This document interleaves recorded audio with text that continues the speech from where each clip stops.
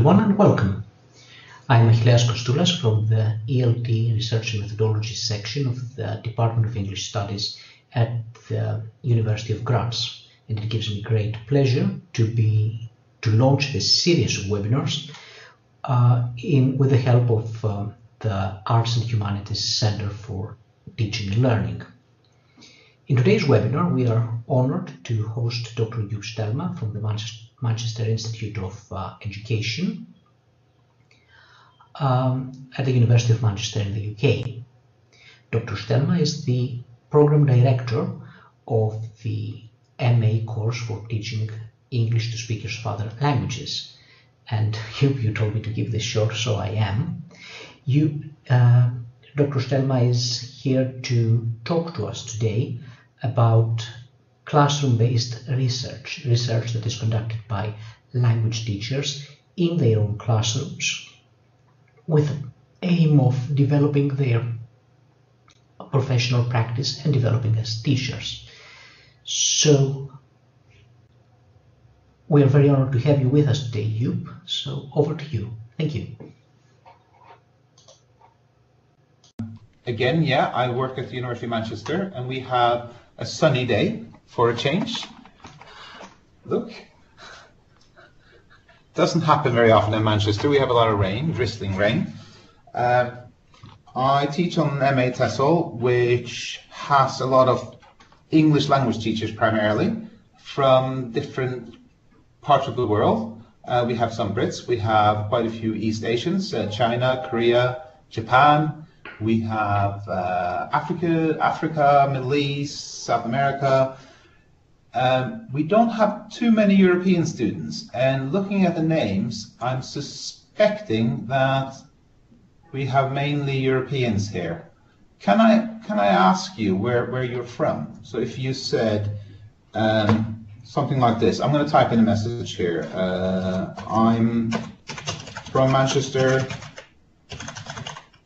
but I am actually Norwegian. I work at the University of Manchester. Type in something similar, everyone. That'd be nice, as an introduction. So Cornell is from Hungary, currently studying in Spain. Sylvia is typing. Other people are typing. That's great.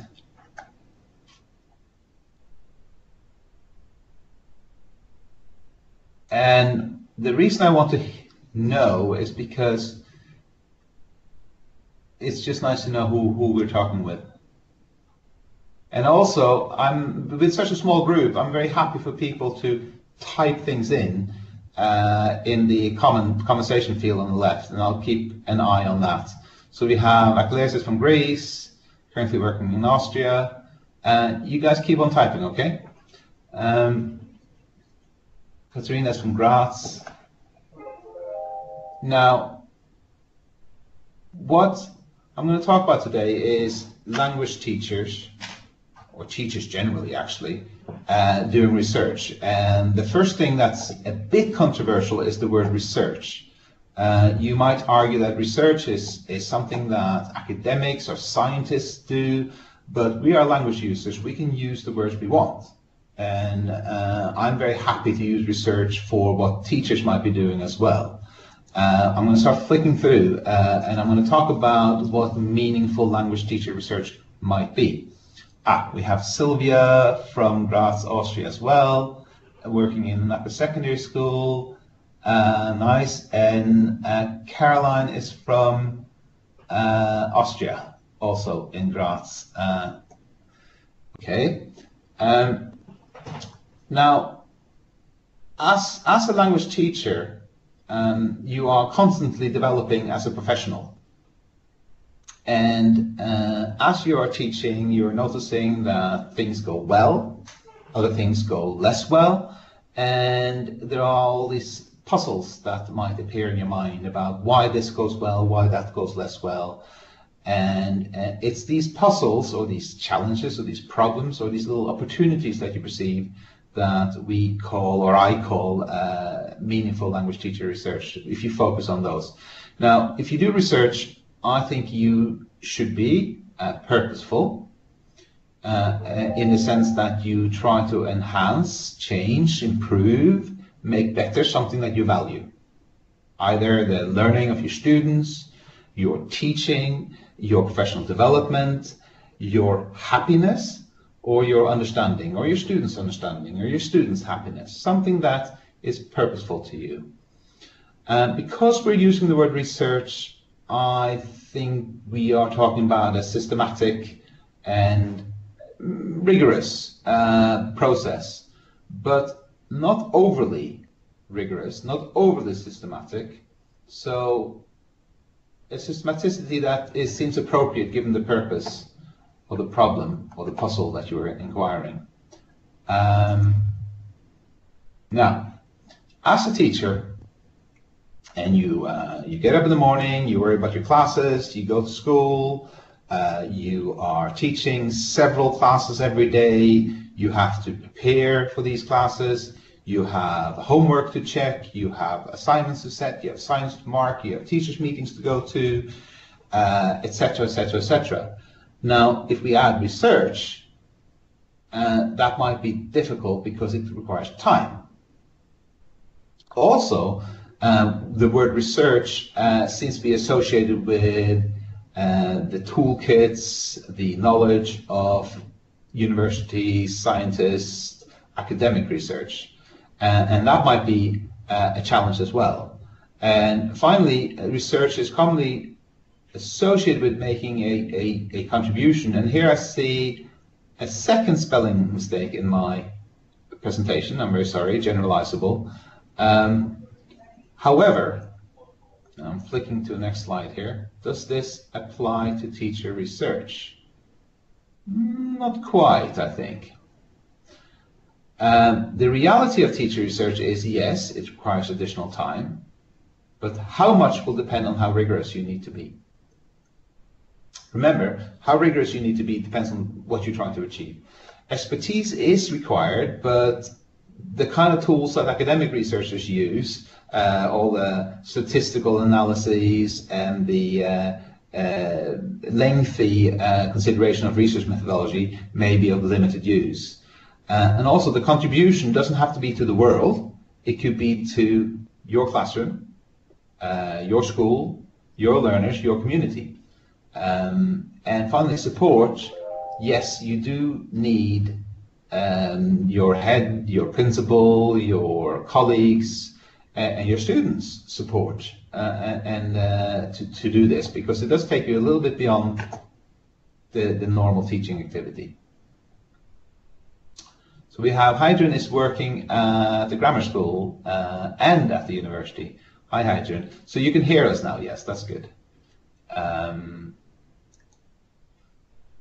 Now, let's have a closer look at teacher research. I'm going to divide it into these three types of headings: what, why, and how. And I'm going to start with the what and the why. So the what, and I've already indicated this, is a challenge, a problem, a puzzle, an opportunity that you've identified in your professional life. And the why, I've also identified this need for purpose and an intention to enhance something that you value: learning, teaching, development, well-being, understanding, etc. Now, I'm going to give you some examples. These examples are from students that we have had do our masters in Manchester. And you'll see that there are a variety of international contexts that are being referred to. The first one, if you just take a second to look through that one. Let me see if I can do something. Yes. So this is someone who wants to investigate how middle school students, so that would be similar to in age to the secondary school students, which Sylvia may be teaching, at an international school, acquire art-related vocabulary and apply it to their discussions about art. So art-related vocabulary. I want to investigate this topic because I am currently teaching art to middle school students at an international school. And I've noticed that while my students seem to acquire art-related vocabulary and apply it in structured situations, they often do not use this vocabulary when discussing art outside of these focus sessions. So this is a very typical problem in language learning, that you acquire this vocabulary, you put it away in your mind somewhere, and you can kind of reproduce the vocabulary in classroom situations. But when you're asked to spontaneously use it in other situations, you cannot. And this person wants to understand that better. So it's a puzzle to this student, to this teacher. Another example, I'm interested in exploring how and why students use L1 when completing tasks in groups in my oral English classes. And this person works in a high school in Japan. Well, actually, so these are the age of Sylvia's students, because Sylvia teaches upper secondary. So this teacher is constantly battling to get the kids to speak English. But he has begun to consider that the students speaking Japanese may not actually be quite the negative thing he once thought. So he wants to explore how different types of tasks affect the language produced, whether it's Japanese or English, and whether the teacher actually has any influence over this language choice. So again, a topic very closely linked to the teacher's everyday practice. And now I'm starting to feel a bit lonely here because I'm not getting any feedback from the screen. This is the strangeness of doing a webinar. I'll keep going, don't worry. But if you want to type in little messages on the left in the conversation, I'm very happy to occasionally glance and see comments from you. But no expectations, don't worry. Another example of a puzzle, something that a teacher on our MA looked into as a researcher. How does language used by the learner in the teen grade of Second Life differ from language used in the classroom? So this teacher is interested in the online language learning, Second Life, which is not quite as popular as it was 6-7 years ago, but people still use it. And his language school is piloting a particular context within Second Life with teen learners, and he wants to research that. So again, closely tied to his professional experience. A final example, what strategies, if any, do Arab learners use in reading IELTS texts? And then the person explains why that is interesting to them. Notice the hunch in the last paragraph. They probably lack good reading skills. The hunches will shape your research activity.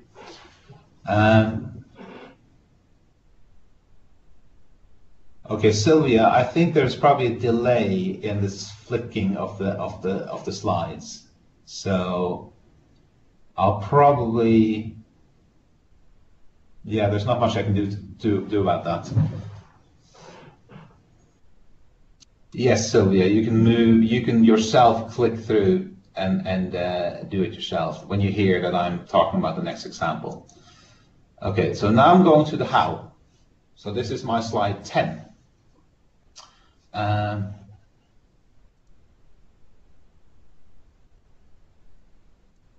It might have been my mistake, actually.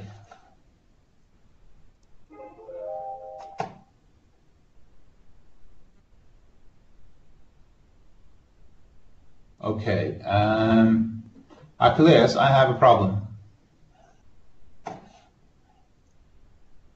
Don't worry, Lewis. Whenever I start clicking through my slides, it returns to a private view, Achilles. I think that the best way to approach this is that to avoid the delay as well, people can just click on the two little arrows underneath the slides. So there's this, underneath the slide it should say slide 8 of 24, and people can just click on those and move forward. Okay, so I'll be very explicit about which slide I'm on. I'm on slide 10 now, okay? Okay. Sylvia says there are no arrows there. Okay, let's see if we can. There are little arrows at the bottom of the.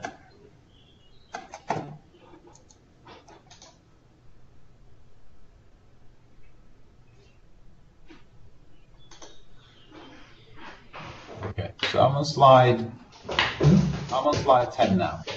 So Okay. how do we go about doing teacher research? So we have these puzzles that we want to research in our professional context. Being a teacher researcher goes beyond the normal everyday teaching or planning to teach. The exploration, again, will be systematic and detailed, but not more so than what the issue, problem, puzzle, or purpose calls for. And I'm going to talk about three ways of thinking about teacher research. There's action research, exploratory practice, and lesson study. And these are in no particular order. Okay, now I'm looking at the visual on slide 11.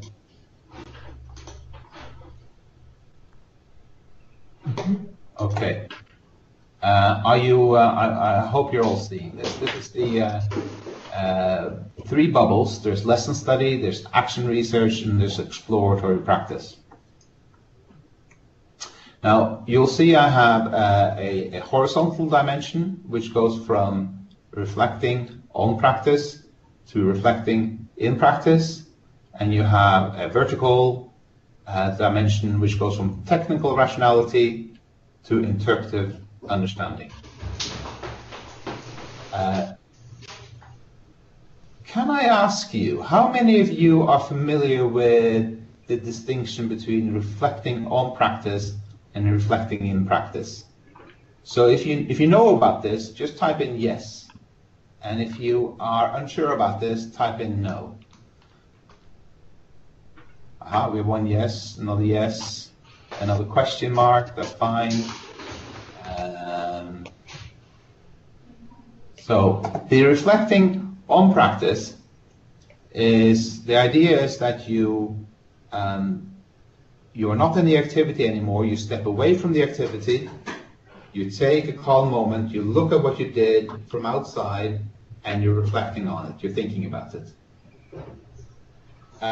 Reflecting in practice is whilst you're doing the activity, whilst you're teaching, something might happen, and on the fly, whilst you're teaching, without stopping, one part of your mind is going, what should I do? And you make a quick decision, and you go on.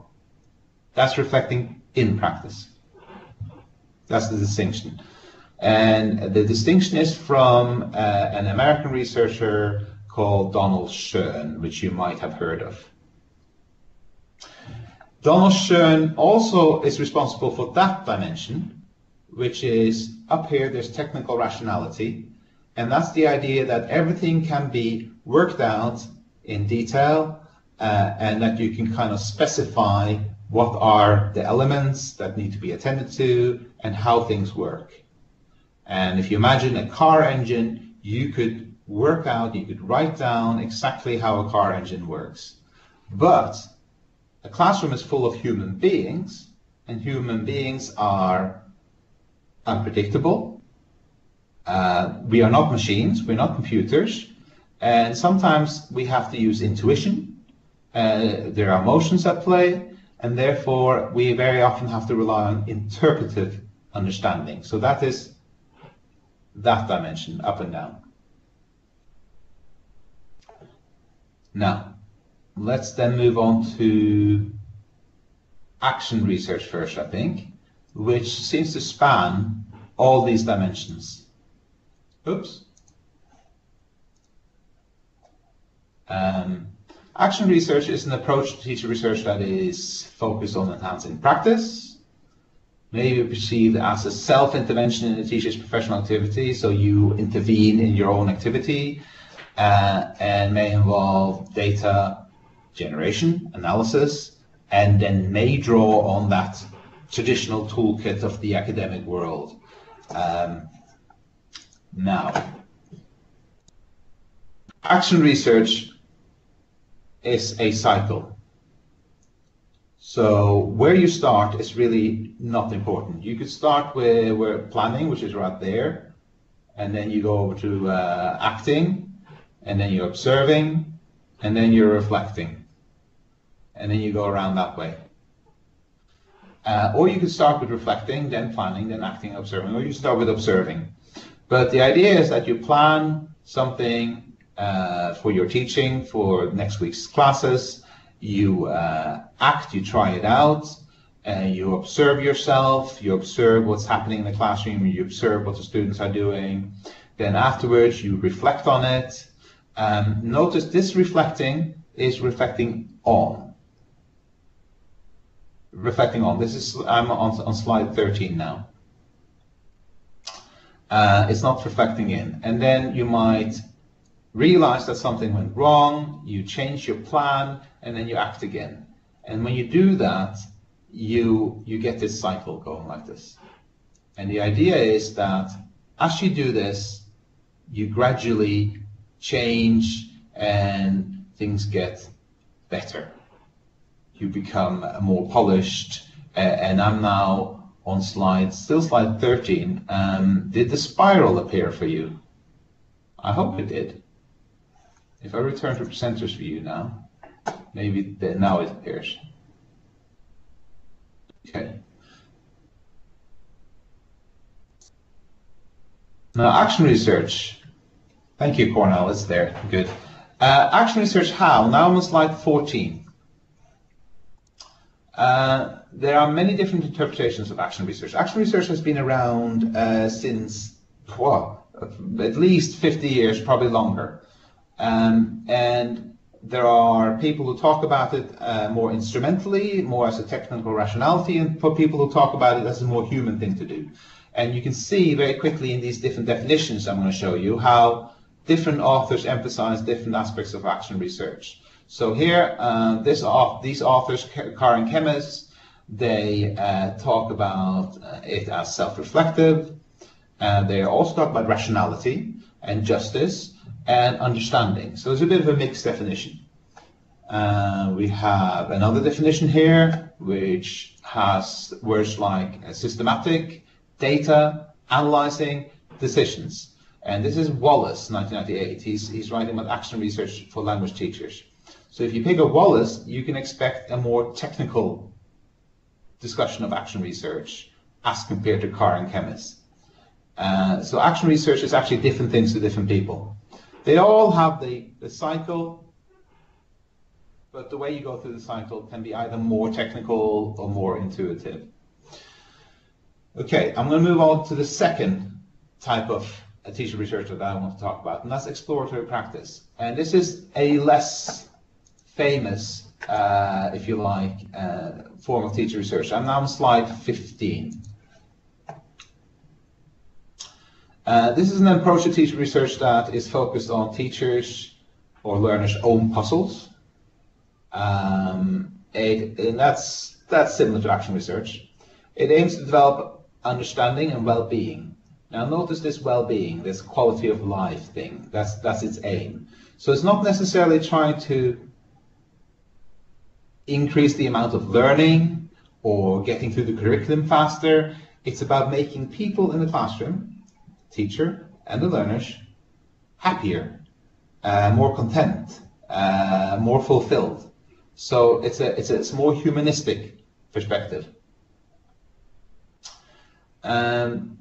And what you do, it adjusts to the teacher's own professional activities. So you don't use the toolkit of academic research. There are some principles of exploratory practice, and you can see the humanistic perspective in these principles. So you have, now I'm on slide 16. 16, yes. So you have quality of life, understanding, everybody. So that's that sense of sharing, together, mutual, continuous, and minimizing the burden by integrating the work of understanding into normal pedagogic practice. So whilst if you're doing action research, you might have a separate observation instrument or a questionnaire that your learners do to figure out whether something works or not. It's additional to the normal teaching and learning. But for exploratory practice, you try to do activities which are actually your normal teaching and learning, but at the same time generate data. So you might have your learners write about their English language learning, and that becomes your data. There are steps associated with exploratory practice. Identify a puzzle area, refine your thinking, select a difficult topic, find appropriate classroom procedures, adapt them to the particular puzzle you want to explore. So you might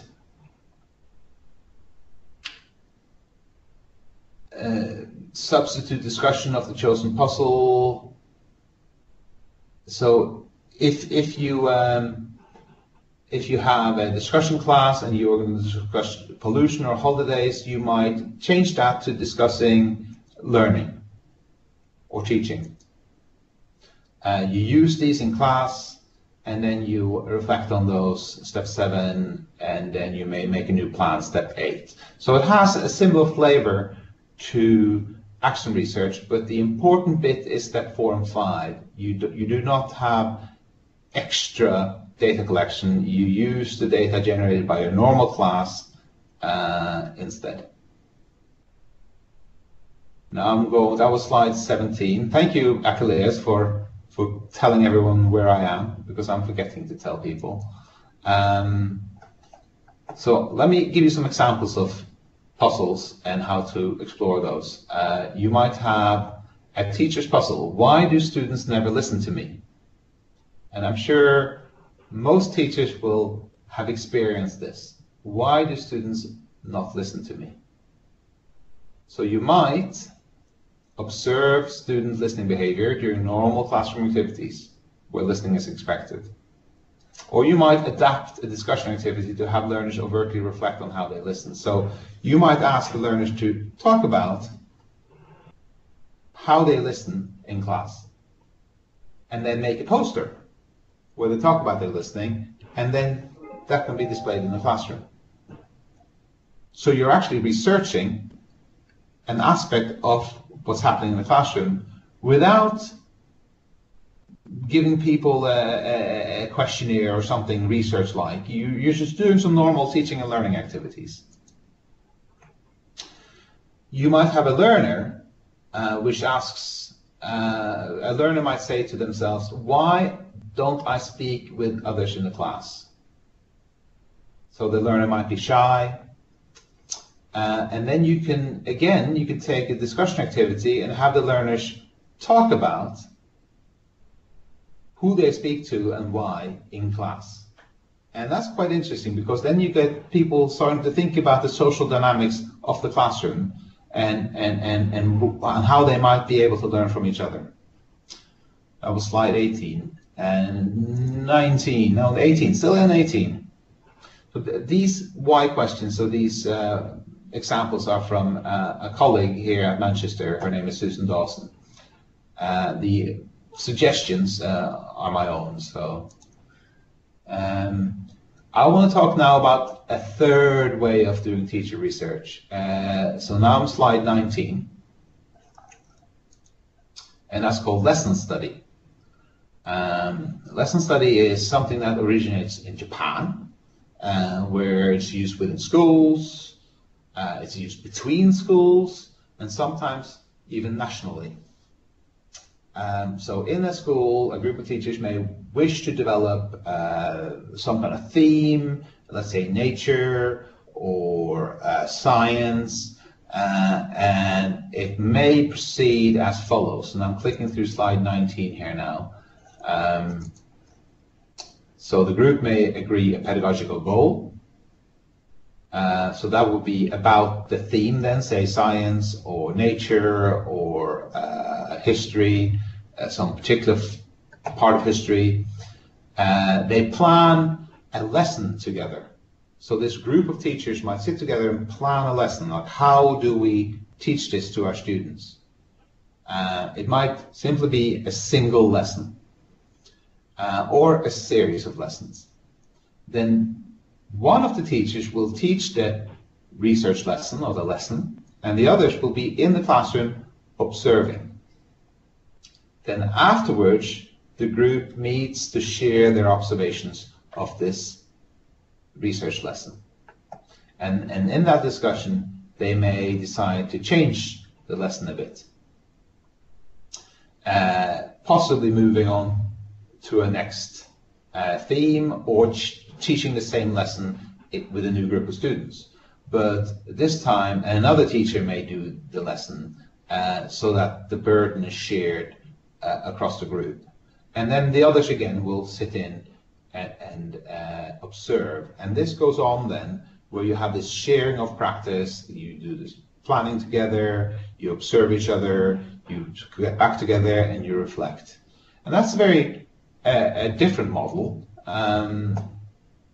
than action research and exploratory practice. Lesson study can be used, and now I'm slide 20. Yes, 20. You can imagine that lesson study could be used for in-service professional development. So you might have a mixture of more experienced and less experienced teachers working together in a lesson study group. You could also imagine a lesson study group inviting an outside person, or how a teacher from another school might join a group.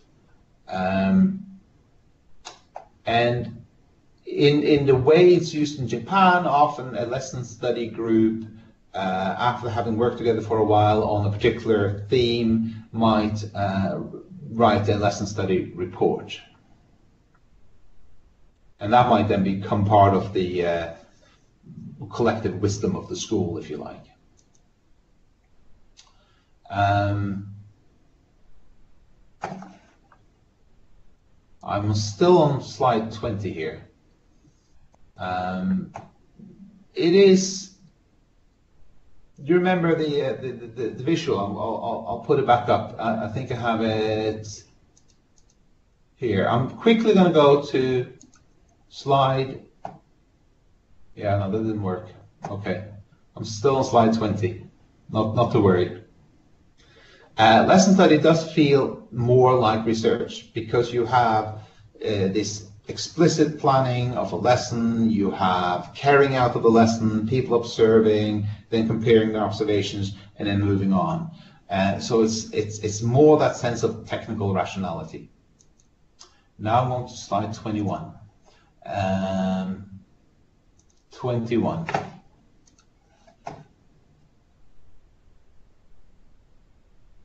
Slide 21. You may, if you start reading about lesson studies, see reference to instructional rounds. And that's what lesson study has become in America. They call it instructional rounds. And you can see how instructional rounds kind of captures that quality that you have this group and you do this person gives some instruction, and this one and this one and this one, so you can kind of see that's instructional rounds, and that would be a small group of teachers wishing to learn from each other. A group observes one teacher's class. It might not, in the American tradition, be a research lesson. It might be any class. Others observe, and then they reflect on the experience together. So there's less of a sense of this developing a theme. There's less a sense of this, we have to collectively do something together. It's more a sense of learning from each other. But it has some of the qualities of lesson study. But it's an American reinterpretation, if you like. Okay, I want to move on to slide 22. Slide 22. Bye, Sylvia. And looking again at the visual of lesson study, action research, and exploratory practice. And again, we can see lesson study is in the top left triangle, where you are stepping away and reflecting on your practice, and there's more technical rationality involved. And you can see exploratory practice is at the bottom, where there is more focus on interpretive understanding and the reflecting can be either in practice or on practice, but it's a more humanistic perspective. And then finally, action research, depending on who you read, it might be more technical rationality or more interpretive understanding and reflecting in practice.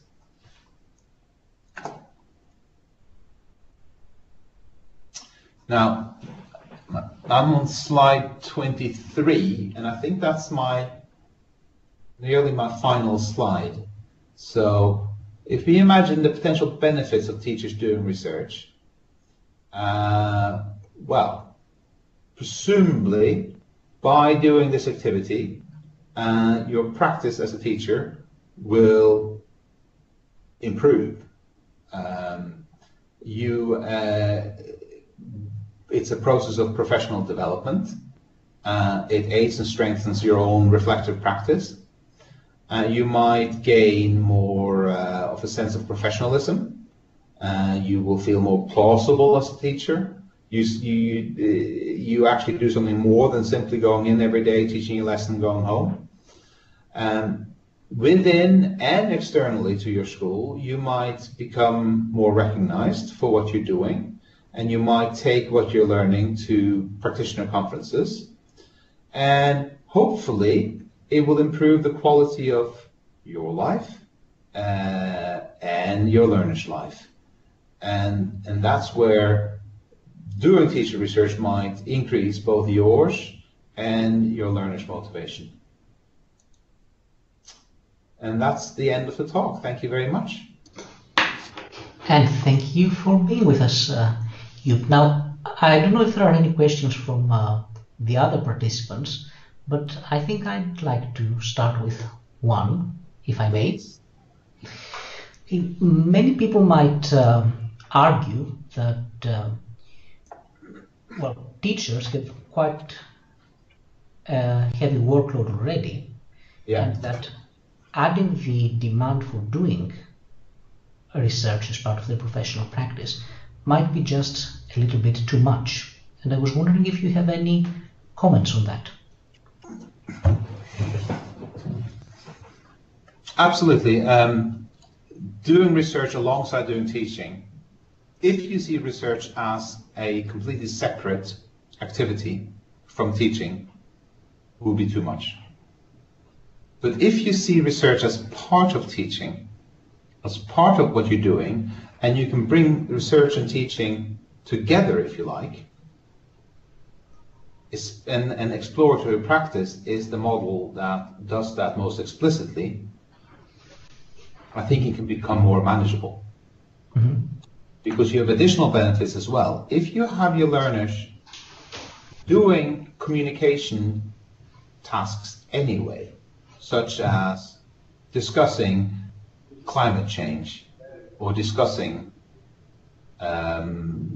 computer games or fashion, and you do this because you think your learners would enjoy discussing fashion or computer games or climate change, why not have them discuss their own language learning? Because surely that is interesting to them as well. Mm-hmm. And then what you are then doing is you are getting them to engage with their purposes for being in the classroom. And it might focus on how they listen or how they speak to others. It might focus on how they learn vocabulary. It might focus on how they find grammar to be challenging and difficult. And the sense of sharing about their own experience as language learners might be very engaging to your learners. And they can do that in English or in whatever target language you're teaching. Mm-hmm. Just as well as they can use English to discuss climate change or fashion or computer games. Mm-hmm. And you're not actually adding any workload to anyone, but you're doing research. And in this case, the learners are actually researching their own learning activity. Mm-hmm. And you are learning from them mm-hmm. what their experience is. And if in addition then, at the end of such a group communicative task, you have them produce little posters, which they can share with other groups by posting them on the wall, you can see further speaking activities emerging from that, and you actually get things that you can take with you after class and sit and look at and go, so this is what it is to be a learner. I'm going to change my class tomorrow. You're not actually doing any extra work. There's a bit of extra sort of changing your mindset to organize your teaching differently, but this is seeing research and teaching very much as the same thing. So, okay, some more questions? I think we have some questions in the... So let's... Shall we discuss Cornell's questions? He has 2 questions. So would you like me to read it out, or? I can read them out, yeah. So Cornell's first question is, do these 3 types of teacher research belong to what we call reflective practice or reflective teaching? I would say yes and yes. But like so many things in life, if you use the word reflection, you see the teaching and learning, you see education in a certain light. If you use the word research, you see it from a slightly different perspective. But teacher research and reflection are certainly very, very closely connected activities. I don't think you can be a teacher researcher without being a reflective practitioner. And if you are a reflective practitioner, I think very often you are also a teacher researcher. If anything, the more explicit teacher research models, such as action research and lesson study, they are a little bit more systematic, a little bit more time-consuming than the normal day-to-day reflective practice that you might engage with. With the exploratory practice, it's a little bit in between. So certainly these models of research, they do add something additional, something more systematic to your reflective practice, but they all include reflective practice. So there's a very overlapping relationship between being a teacher researcher and a reflective practitioner. So that makes sense. And how about Cornell's second question? Do you think that these types of research or similar types of research should be introduced into teacher training in some form? I believe that reflective practice is very much part of teacher training in many parts of the world. Action research is occasionally featuring in parts of teacher training. It is clearly the dominant form of teacher research when you look at the literature. I think action research can be a little bit off-putting because it does feel like you have to do a lot of extra work. I think exploratory practice would be a very promising something to add to teacher training because it brings research and teaching more closely together and it's more sustainable for a teacher to engage in. So that would be my view. Great, thank you. I don't know if there are any more questions forthcoming. So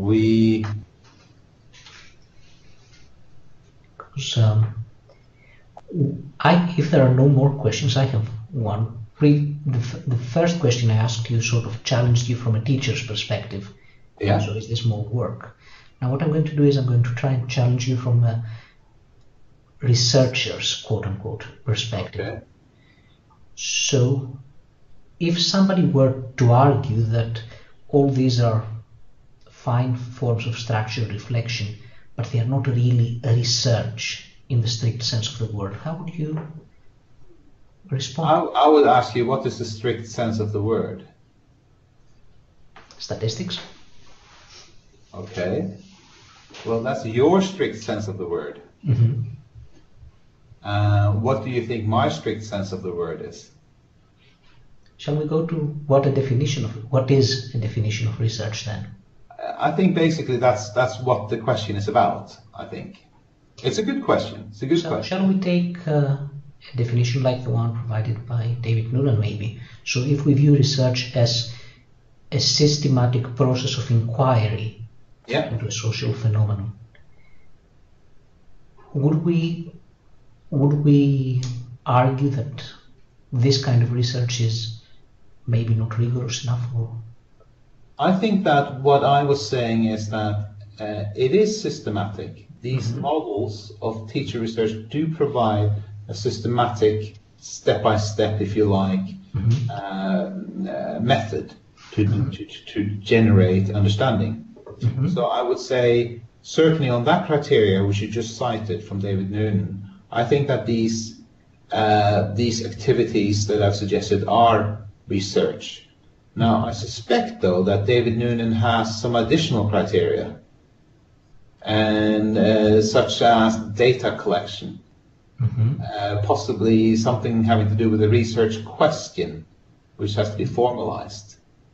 Or a puzzle, perhaps, more recently.